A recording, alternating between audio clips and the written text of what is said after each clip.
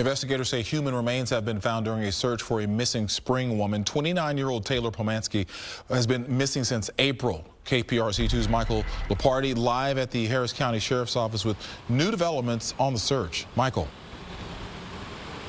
Keith, the sheriff says the Institute of Forensic Sciences will work to identify those remains. And today, the director of EquiSearch spoke a little bit about their role in the search.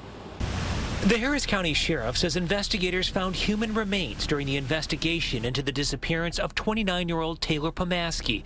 At this time, Sheriff Ed Gonzalez says investigators are unclear on the identity of the remains, but believe them to be related to her case. We have to wait till they're positively ID'd, but from all the information and things that led us there, we're extremely optimistic it's going to be Taylor. EquiSearch Director Tim Miller says he got a call from a detective a few days earlier. We was kind of on a standby deal for 2 days, and then the night before last they called me and said, let's get your people out there. The sheriff's office says Pomaski was last seen in April, and then in June, investigators said they believe she disappeared under suspicious circumstances.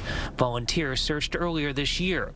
Gonzalez says the remains were located in North Harris County, but didn't give the exact spot or go into detail about what led investigators there. We were on standby very close to that property when the Sheriff's Department went in, knocked on the door, executed the search warrant, and told them that we were coming in. The sheriff is encouraging anyone with information on Taylor's disappearance to come forward, saying the investigation is still ongoing.